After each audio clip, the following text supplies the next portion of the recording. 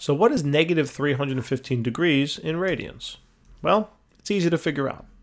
We have to know a known relationship between the two, meaning there are, or pi radians, in other words 3.14 radians, is equivalent to 180 degrees.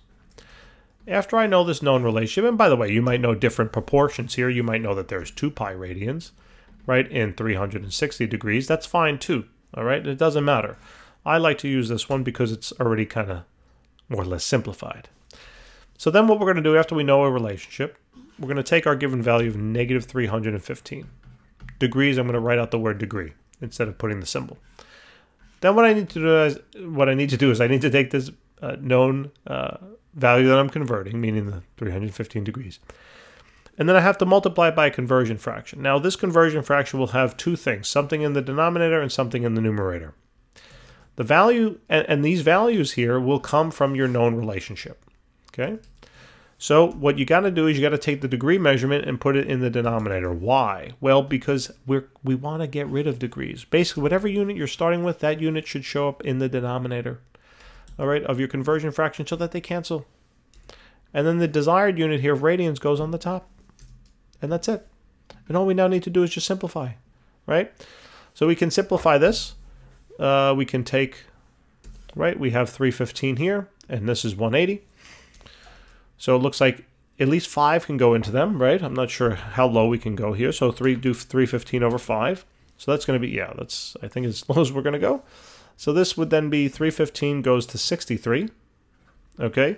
And then the 180 over 5 goes down to 36. And actually, nope, it might wind up going a little lower.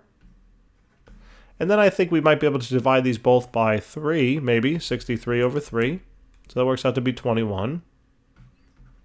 And this works out to be then, in terms of dividing that by 3, that's going to be 12, I think, right? 36 over 3. Yeah, it's a little late now, so that's 12. Okay, so I think that's about as low as we can get it.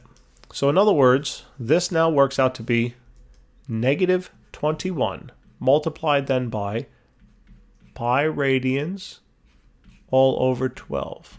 There's no more simplification you can do, and this will simply work out to be negative 21 pi radians all over 12. That's the answer. Okay, that's it. Remember, you can always find a decimal answer here. You just take this, right, and you do 21 times pi, which is about 3.14, divided by 12. All right, so this answer in terms of a decimal, because I know a lot of you might be looking at that and saying, what the heck does that even mean? This literally means negative 5 point, roughly 5. Basically, negative 5.5 radians. That's what it means. All right. How many degrees is that? Well, turns out to be about negative 315 degrees.